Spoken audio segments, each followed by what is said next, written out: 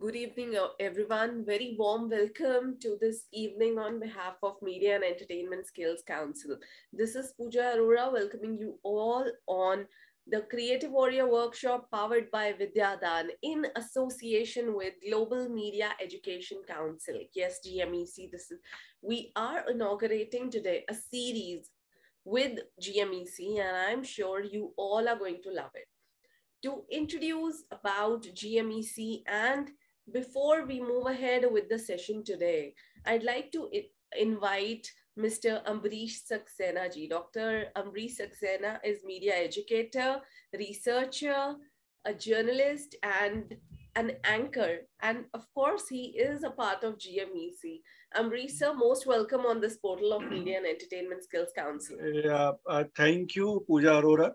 So it is indeed a matter of great pleasure that we are starting this series today.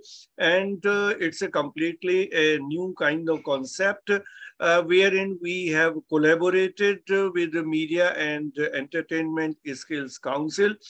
When GMEC was born in the year 2021, the first thing that we did, we conducted the 75 days of sessions wherein we invited media educators, not only from India, but from outside, from different countries of the world. And also it was like a congregation wherein not only the media educators and researchers were there, also the media practitioners were there, the research scholars were there, paper presentations were also made, keynote addresses were made, and on any day when the session was happening, it was more than 2 hours of deliberations, and that proved to be a great success.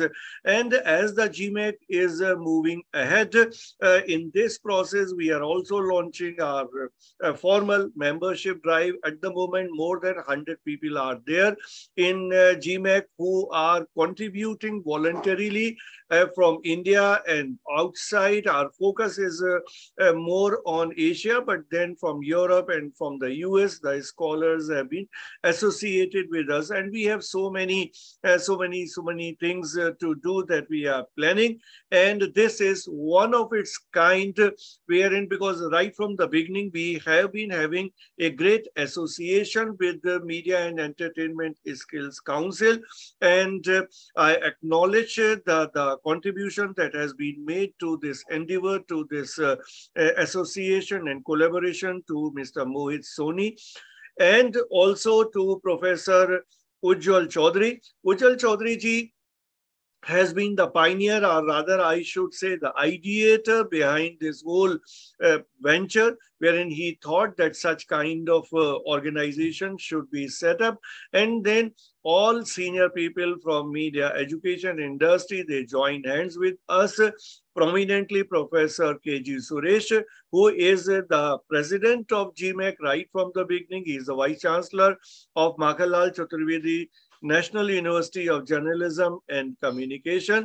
Earlier, he was the Director General in IMC, so he is a known name in media education. So he is there as president, and with this, there are so many other people, senior people who are there in GMEC. And this is a different kind of endeavor wherein this whole series has been conceptualized to provide more and more information about media education, about various aspects of media education, and it is more informative in nature since the whole series is directed to students. So the students know more and more as to what media education is, what all aspects of media education is there, what kind of education and training is provided by universities and colleges, so that more and more aspirants come to media education, which will finally contribute towards enhancing the quality of media industry, which in any case is the need of the hour. So in inaugural session of this series, I welcome everybody, those who are there in this session. And from MESC, we have Pooja Arora with us, who is moderating this session also. So I hand it over to Pooja Arora. Thank you so much, sir. I am sure this Association of Media, Entertainment and Skills Council along with GMEC will go a long way, and together we will work towards the betterment of the industry. So thank you, Ambrish sir. I'll take this privilege to, although Ambrish sir did my job, but still take this privilege to introduce about the session today. It's about media literacy, need of the hour. Yes, using the power of information and communication to change the world. Media literacy is an extended conception of literacy that also encompasses the capacity to access and understand media messages, as well as to create, reflect, act upon based on the situation. How important it is. Like Ambrish sir also mentioned, it's very important. So let's learn about the same from our eminent speaker today, Professor G Suresh ji.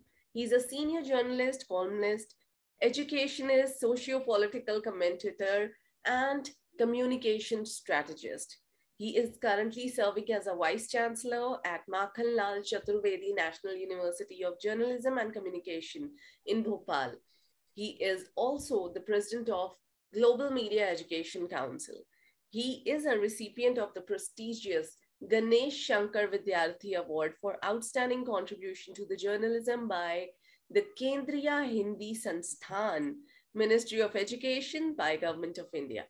Recognizing his commitment to creating awareness on media literacy, the state government of Madhya Pradesh nominated him as a member of its COVID Advisory Committee, along with the Nobel laureate Kailash Satyarthi G and leading doctors and headed by the Chief Minister.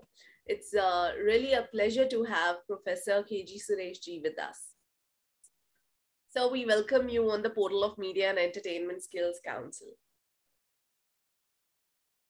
Thank you so much, Pooja, for that warm introduction. And thank you, Professor Ambrish Saxena.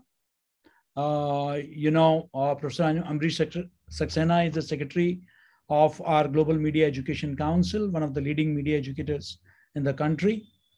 And my gratitude to MESC for collaborating with GMEC for this very unique, Vidyadaan project, series crafted by creative warriors.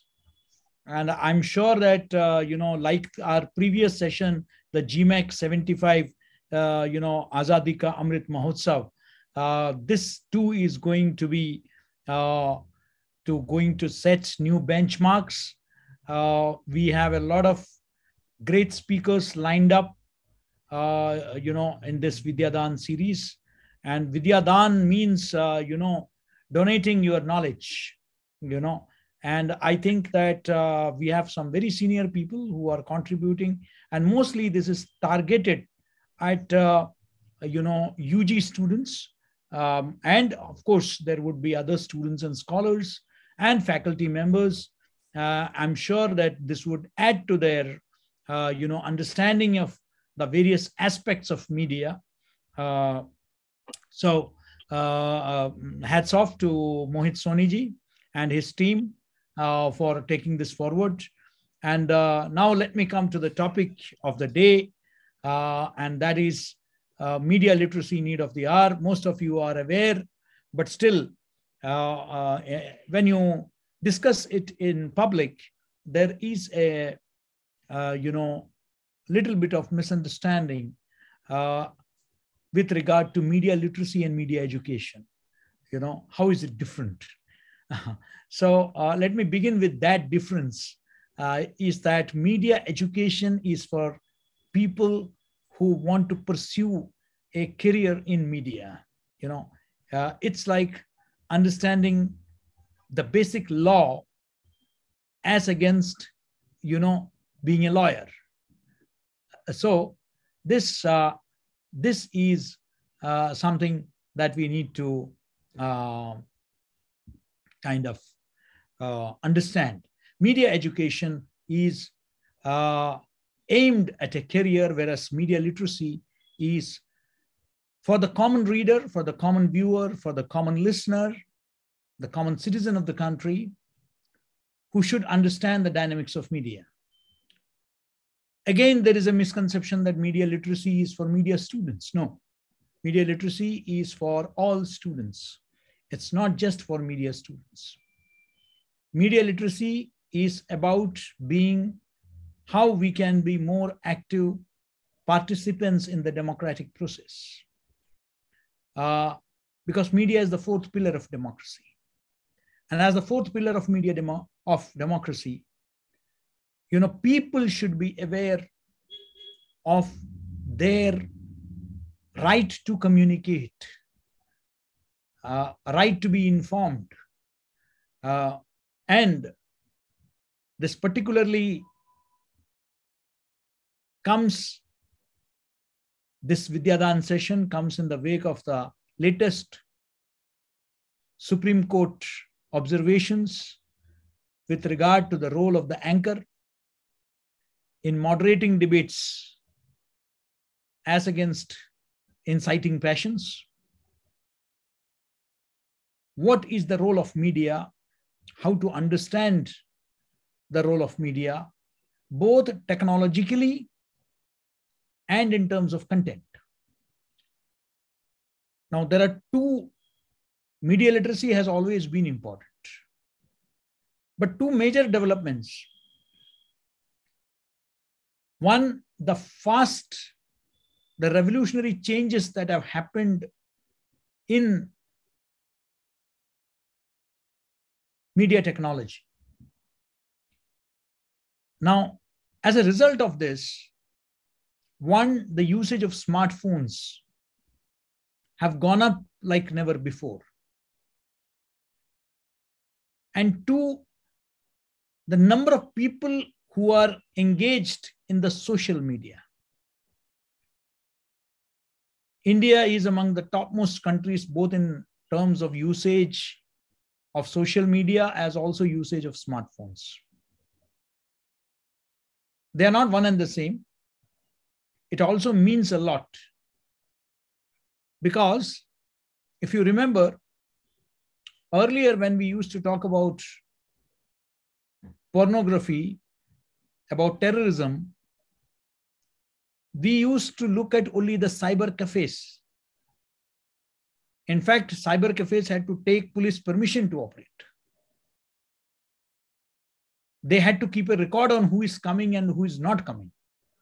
That was the time when we used to use social media or digital media on desktops. You did not have the kind of connectivity, portability that you have today, where every home is connected, every individual is connected.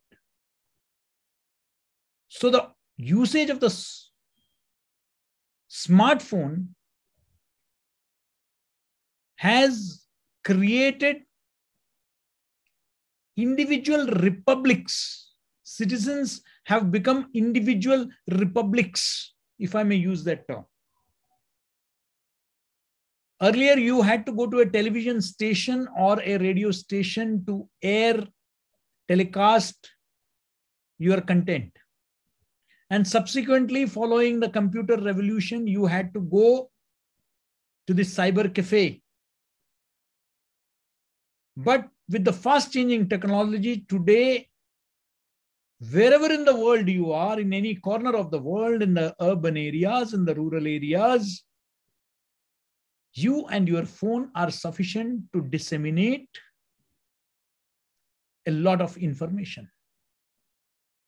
Now, that is the major change that has taken place. Now let us come to the challenges. So these are the great changes that have taken place. This is so far as technology is concerned. I wish to be a little more India specific because we are primarily catering to an Indian audience. Look at our literacy rate. I'm not talking about media literacy. I'm talking about the general literacy rate. Look at the kind of exposure our people, particularly in rural, semi-urban areas, have. Their exposure to the world, their exposure to things in India, the level of education they have, their understanding of technology. It is not just about using the mobile phone, but the dynamics behind the mobile phone, the dynamics of the smartphone, the dynamics of the social media, the dynamics of the digital media, the Internet of Things, the role of artificial intelligence, the role played by separatists, secessionists, terrorist organizations who have penetrated the internet, whom we refer to as the dark net. Are our consumers, are they even aware? We recently had instances when students in some part of the country committed suicide because of cyber crimes, blackmail, cyberbullying, and most of them were trapped while using the social media. You have people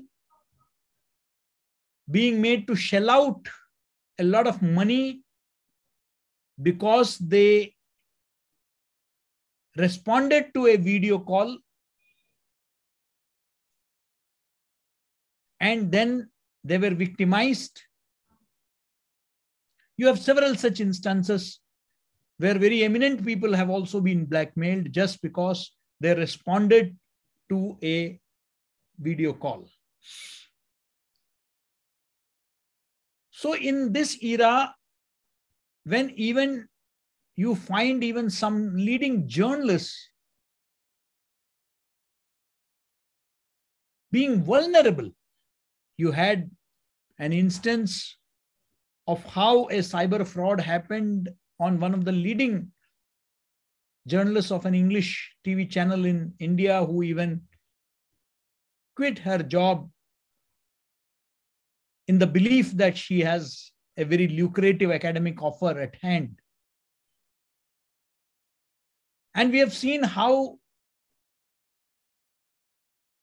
some senior journalists had become vulnerable to certain information shown through the YouTube and Twitter handles, which they shared. And later on, they had to apologize for sharing those old, faked, morphed, manipulated videos. Now, if this is happening to journalists, whom I consider as much more aware than the ordinary citizens, one can imagine what would be the plight of the common man. It is in this context. So the revolutionary changes in technology, which has resulted in the democratization of media. Now, democratization in the sense that earlier you needed a middleman, if I may use that term, a via media, a platform which would vet, edit, filter the information and disseminate. As against the current scenario, where you will disseminate information without following the basics of journalism, of checking, cross-checking, verification, and cross-verification. And that is disseminated, often based on hearsay, rumors, gossip, and often these are used by vested interests, whether they be political, communal, ideological, fundamentalist, proxy by your enemies, as part of their proxy war, as part of their psy war or psychological war. We recently found how foreign-based social media handles were trying to create divisions within the country by referring to one of our cricket players as a traitor. Fortunately, the team responded promptly and rebutted that, and the whole country stood by that player.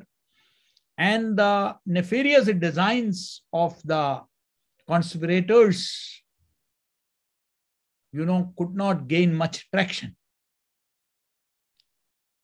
But every such moment is seized by these people to foment trouble, to tear apart our fragile social fabric.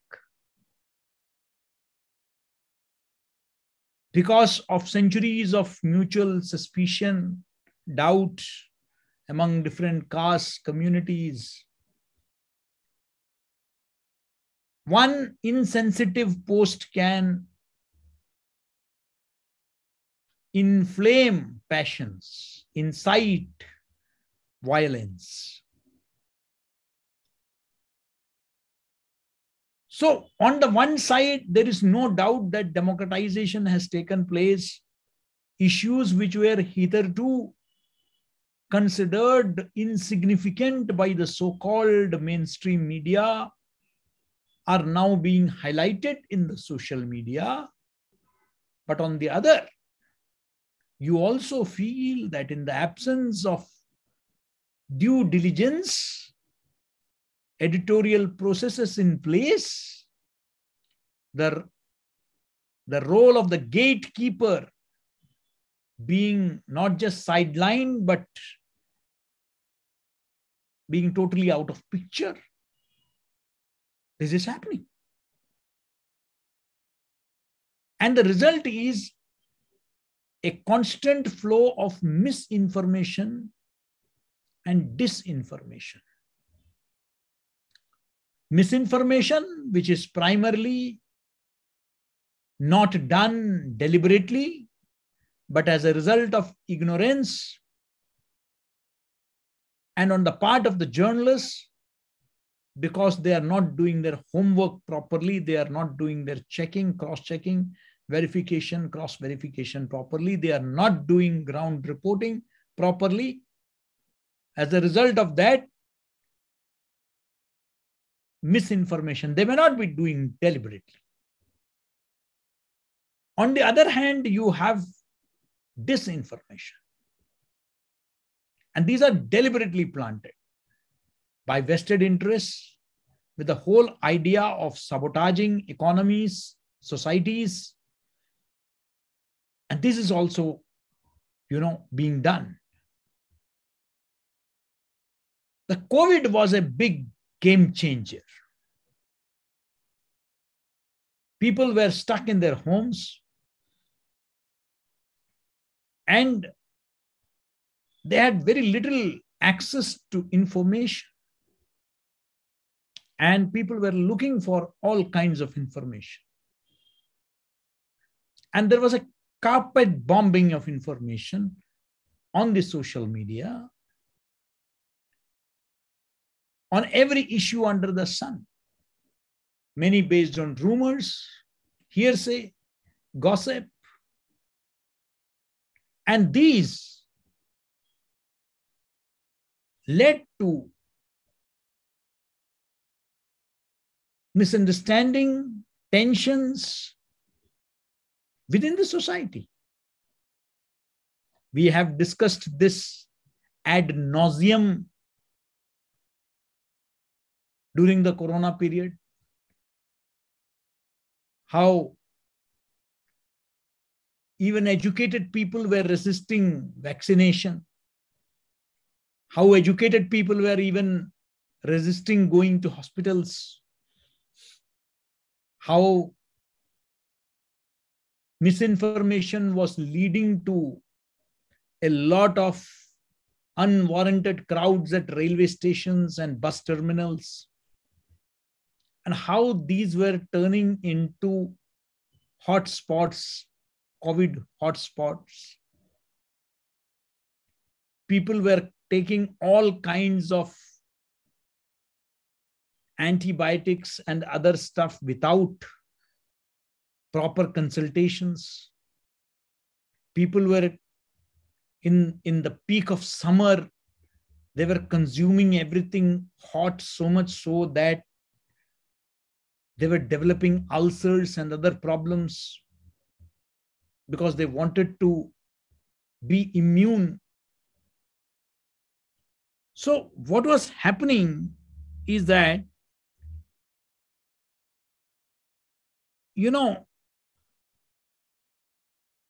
this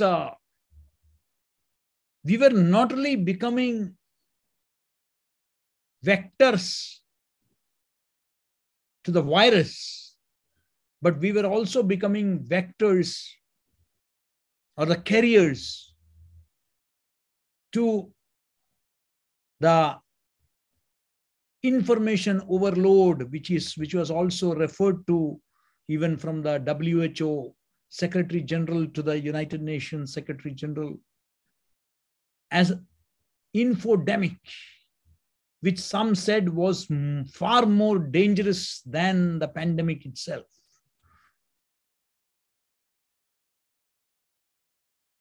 This had happened largely because our people were not trained enough to handle this kind of information. Overload, overdose.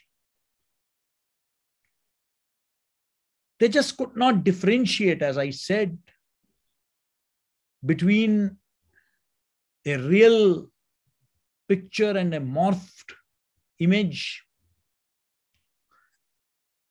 a genuine video and a doctored video, a genuine audio from a manipulated audio. They just could not distinguish. With the use of special effects, with the use of animation, a lot of things many unreal things were made to look real. You see, one aspect that I would like to highlight here is that when we are talking about infodemic or misinformation, disinformation, we generally talk about, information which is incorrect. For me, it is not just about information which is correct. The information may be correct, but is it useful or is it damaging? That is also something that we need to understand when we pass on an information. For example, you may be showing a real picture when you are showing the grocery stalls which are empty because people have bought stuff overnight. So you are showing a real picture, that everything has been bought out. Everything has been sold out.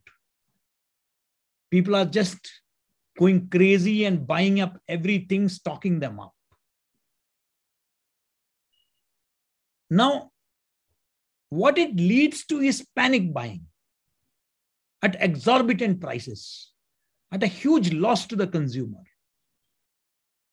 He or she will go to any extent to buy it because they have seen on television, live television, they have seen on social media that everything, people are just going and taking away everything. So this entire mindset of hoarding up things, that everybody has taken, I was left out, let me also do it. how does an information about stocks not being available help in the long run is something we need to understand. So you have information that is true, but not helpful. For me, in media literacy, you also need to understand this, that should I be a carrier, a vector for this kind of information also, which may sound very harmless. You know, when you show statistics and say that so many people have died of, while being in the hospital, what happens as a fallout, as a collateral effect, is that people start avoiding hospitals. Does such information help? So we should not become vector for the virus. We should also not become vector for misinformation. That's very important. Now, that also calls for, during Corona, we talked about social distancing. I think it also calls for social media distancing. That does not mean that you don't use the social media, but you use it rationally. You use it within limits. You are not there 24/7 into 365. So social media distancing, along with social distancing, is also equally important to keep away from a lot of fake content, a lot of information, misinformation, disinformation. Media literacy should not be confined to only these things. Is media literacy only about misinformation and disinformation? In fact, now there are questions being raised on the appropriate terminology itself. For example, they say that how can something be a fake news? News is a processed product. It is an information which has been checked, cross-checked, verified, cross-verified. Then only after following all the rules of the game, it gets converted into a news. Then how can it be fake? Similarly, when you use the term fact-checking, when it is a fact, what is there to be checked? If it is a fact, it need not be checked, because we are talking about truth in media. Because truth can differ from person to person.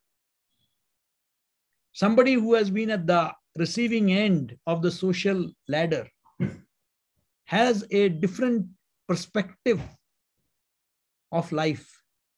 Whereas somebody who was born and brought up in an affluent background will have a different perspective of life. So there's nothing called truth. They are only perspectives. But there is something called fact. So fact is sacred. Now that fact, when you talk about fact checking, so do you check facts? The sun rises in the east and sets in the west. That's a fact. Now there is no need for checking that fact. So it's basically an info check, not a fact check.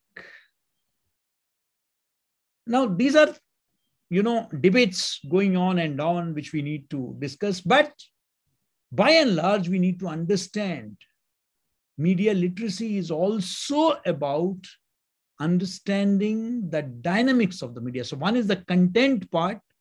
The another is, what is media all about? What are the processes in media? What is the economy of the media? Who is managing the media? What is cross-media ownership? What is media diversity or media pluralism.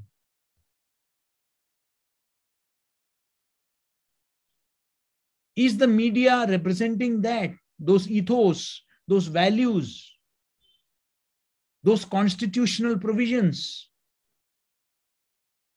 That is also media literacy. So often I have seen that the debate around media literacy finally goes around just fake information, disinformation, misinformation. No. Media literacy is about understanding. It's like the film appreciation course where you understand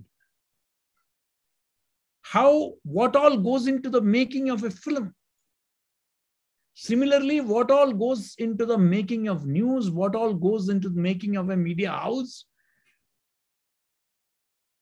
Only once the people have that understanding of the processes of news, the monopolies in news,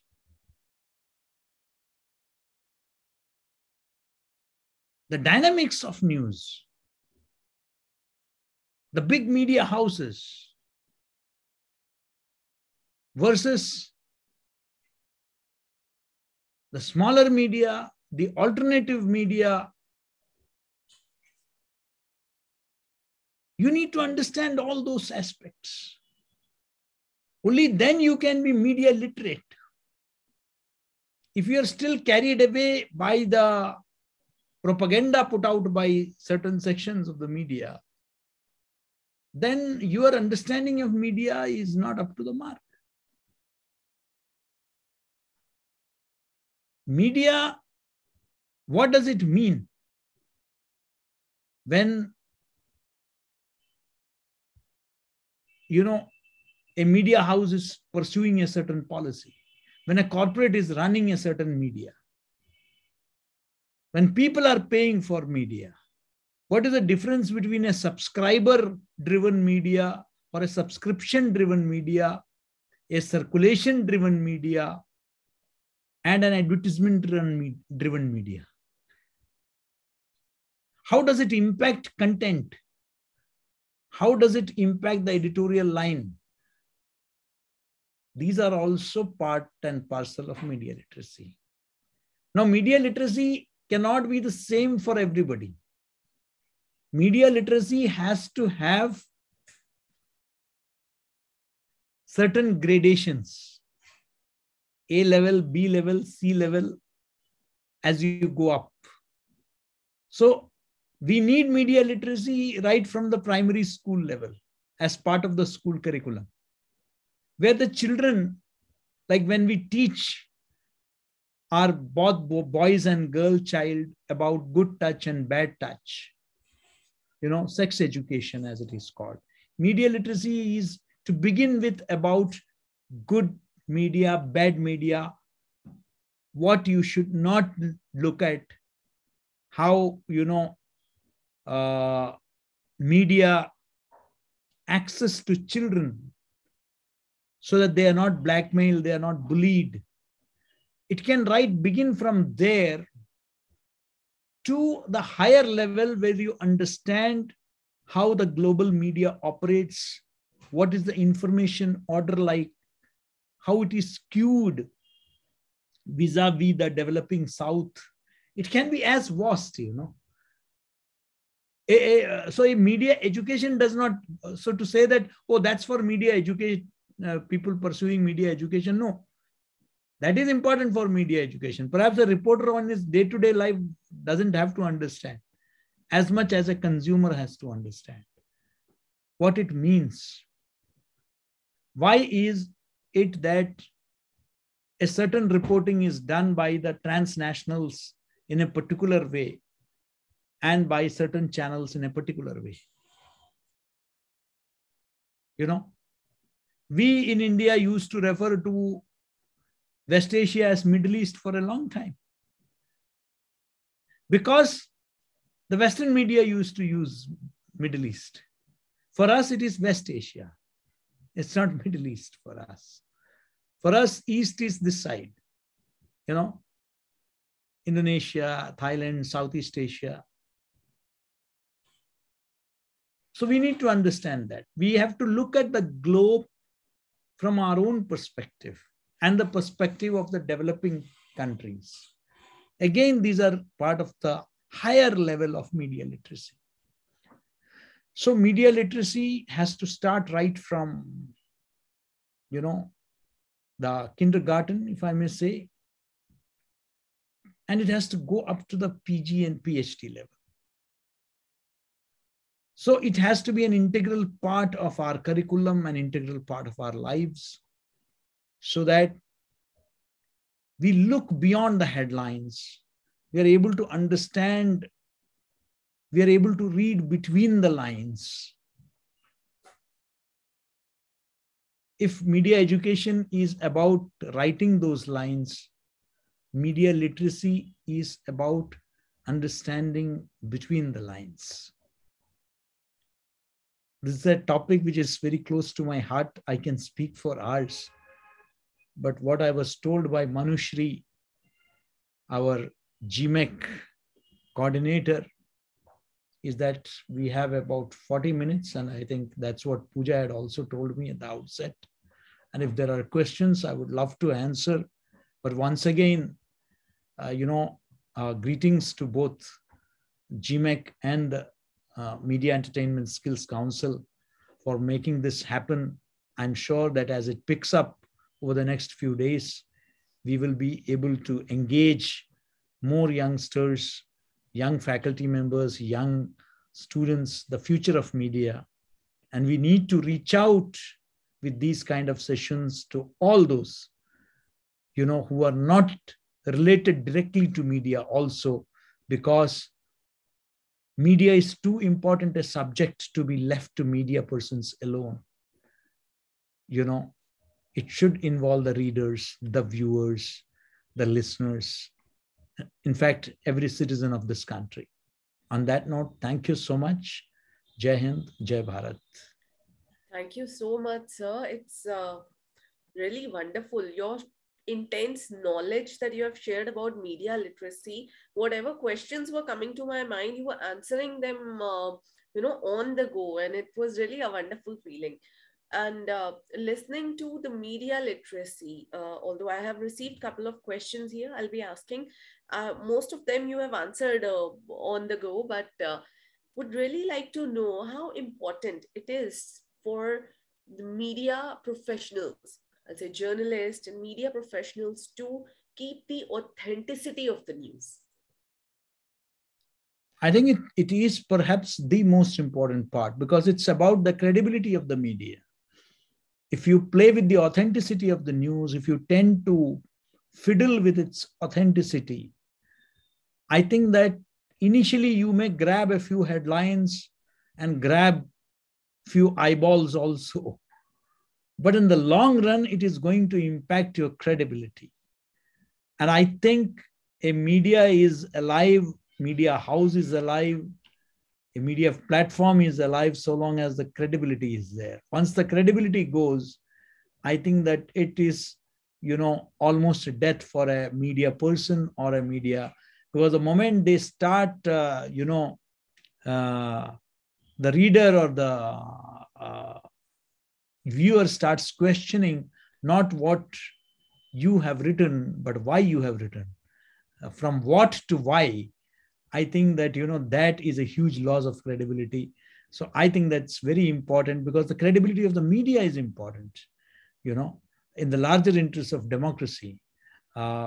Because when nothing works, when there is a apparent failure on the part of the legislature, the executive, and even the judiciary, it is the media, the first port of call for the citizens, that we should call up the media and tell them that things are going wrong. That is about credibility. That's about trust. And I think that trust has to be maintained. Yes, the trust has to be maintained. And this is not just for the professionals, but for the consumers also, before they forward the messages, before they, pass on one information to 10 other people, and then from 10 going to 1,000. It's really important to understand the authenticity of the news. So as you have also mentioned about media being a part of education and coming from the primary education, do you think different kind of medias should be added, inculcated in school, colleges, university, even if the person is not going for a journalism or specific course in media, like a career in media? Absolutely. Media literacy has to be there even in science. I mean, for a science stream student, he should understand science communication. Media literacy is important for everybody. For an economics student, how, economics is being reported in media. So as I said, that there cannot be a single uniform pattern for the media literacy. Media literacy is something that needs to be, a lot of work is still to be done. It is, I think, it is a process which is still in the making. We have to, work on it. Media educators have to work on it. Institutions like GMEC and MESC have to come together to work on it and to impart it even in regional languages, because that's where majority of our students are. They need to understand, because the technology is fast reaching, whether you reach them or not. Technology is going to reach them. So before they become vulnerable, before they become susceptible, before they become victims, you have to reach them. Because prevention is better than cure. So before they make mistakes, let us reach them and try to educate them about media. Very well said, sir. Before, prevention is always better than cure, and before some fake or something negative goes around us, it's better to teach our youth. It's better to have everybody literate about media and communication. It's the important part of life. So I'll take one last message from you. What do you think will be the benefit if everybody understands their responsibility towards media and towards communication? Well, obviously it is going to, I can assure you that, it's going to be, the world is going to be a different place. It's all about communication. If the consumer is aware of his rights, nobody can cheat him. If they are aware of their rights as citizens, their right to information, nobody will dare to, kind of divert them. We need to understand that only an enlightened citizen is an empowered citizen. So the media, which today indulges in speculation, in rumor mongering,